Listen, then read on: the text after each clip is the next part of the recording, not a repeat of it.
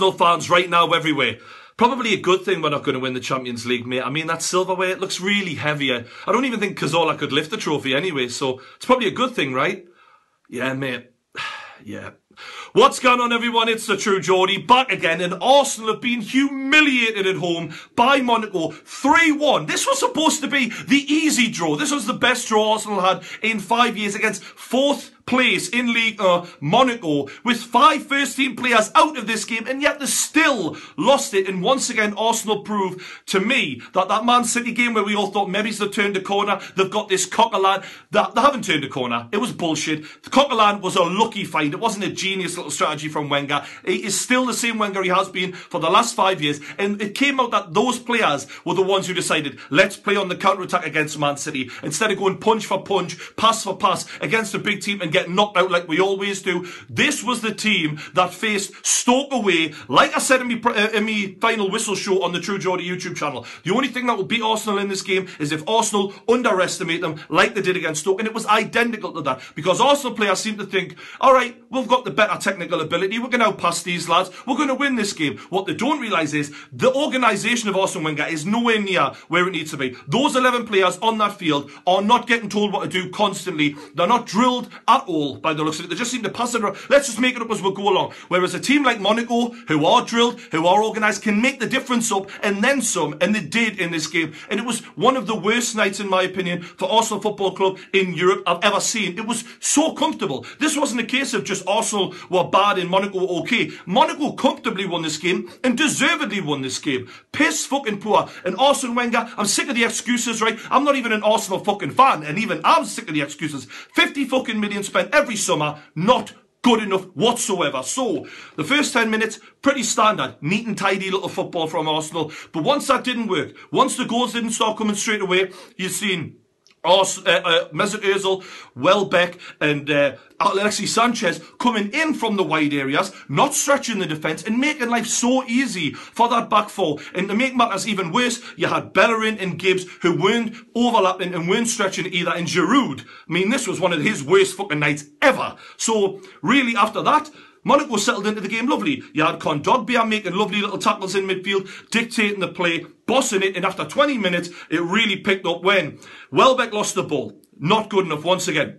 Matinho plays it into the middle. Kondogbia with acres of space. Where's the defensive midfielder? Where's anyone closing him down? He gets the shot away on his left foot, has a blasted goal. It takes a deflection off Mertesacker and it goes into the back, and then Espina's just watching like, what the fuck do I do here? He couldn't do anything about it. Now, it was slightly lucky, but in the large scheme of the game, you think to yourself, it's nothing less than fucking Monaco. Deserved. They were the better team from start to finish. So much better organised. And really, at half-time, yes, Arsenal came out again to try and play a little bit wider. You had Cazorla giving it to Alexis Sanchez. He crosses it in. Giroud puts it wide. But with Giroud, you're never going to win major trophies. You're not going to win Champions Leagues. You're not even going to win Premier Leagues. You've seen Premier League strikers who've done the business over the years. Drogba, Van Nistelrooy, Van Persie, Shearer, people like that. You can't hang your hat on Giroud, and tonight fucking finalised it. Anyone who's sucking Giroud off after this, don't get us wrong, he's not a bad player, but he's not the type of player who's going to get you those kind of trophies. Fact. So,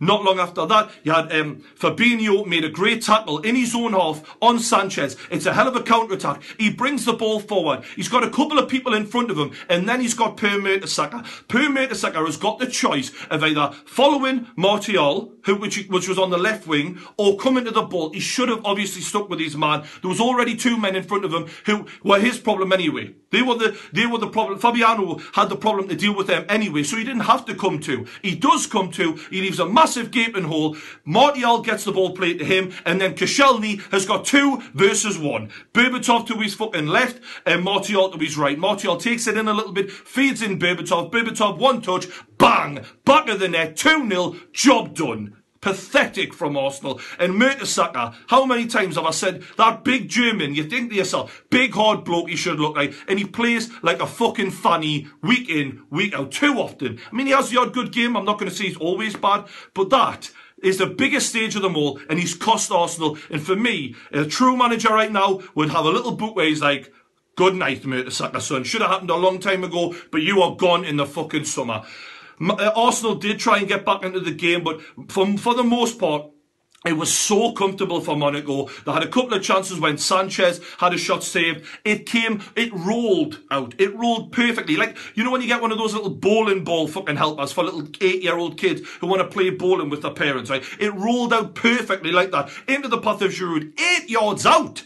And he still skies it over the bar with an open fucking goal. Unbelievable. Giroud, another black mark next to his name. If I was the manager right now, that would be it. And Welbeck, I mean, I'm getting on to him as well because he hasn't been good enough. Sanchez, then Walcott comes on for Giroud. Sanchez has finally got someone who's going to make those runs from the outside inside, and he's going to actually have someone to play the ball that he does. He gets the ball into Walcott, has a shot, it bounces back out into the path of Welbeck. Welbeck shoots, not clinical enough again. Yes, it hits off the back of Walcott, but it's instinct, and his instincts are not good enough. Giroud and Welbeck are not going to guarantee you enough goals a season to win your major trophies, and right now, Arsenal are a fucking huge club. I've given them the respect they deserve here. They deserve better than those two strikers for me.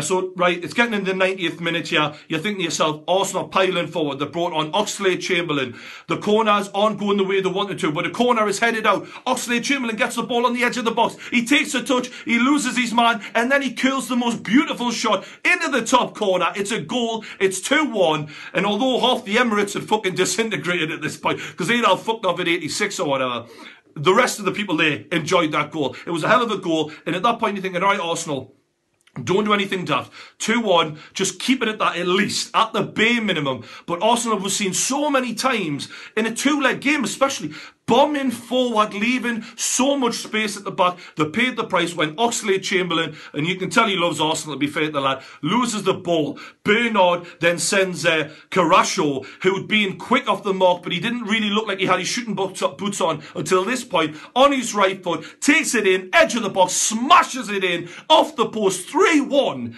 and it's game fucking over. Arsenal fans, let us know how you feel in the comments below. Football fans in general, how did you see this game? Can Arsenal recover from this and get through? I mean, we know what Arsenal are like. They're lucky bastards at times. Wenger seems to get away with the most ridiculous things, but even this might be a mountain too big to climb.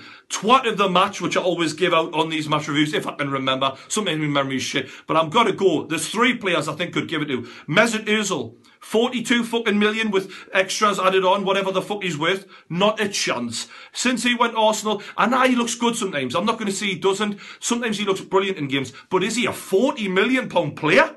Not a fucking chance right now. Giroud had a shocking game. As a striker, that's as bad as it gets. Mertesacker, though, is going to take home the globe tonight, the twat of the match award, because that, coming to, when you had your man behind you and leaving the centre-back 2-on-1 behind you, criminal defending, shocking, man of the match. I could give it to a few Monaco players, even the attackers, but I thought they were so good defensively between Abdenauer, who was brilliant in central defence, or Kondogbia. I'm going to give it to Kondogbia. I thought he was brilliant in this game. Now, let me know what you think is going to happen for Arsenal in the future. Will it be what seems to happen a lot with Arsenal? They'll have a really bad result, a really important game, and then they'll go and beat Hull. It all will seem forgiven. Arsenal fans seem to, all right, everything's great again. We've played some lovely fancy little football against a piss poor team, and we beat them, so all's forgiven. Because they've got Everton coming up this weekend, and I've got the feeling that they're going to win against Everton, and it'll be all be forgiven. Is all forgiven this time, or is this running deeper? Let us know what you think in the comments below. Don't forget to like the video. Thanks for watching. Subscribe to the True Geordie YouTube channel, and I'll see you later.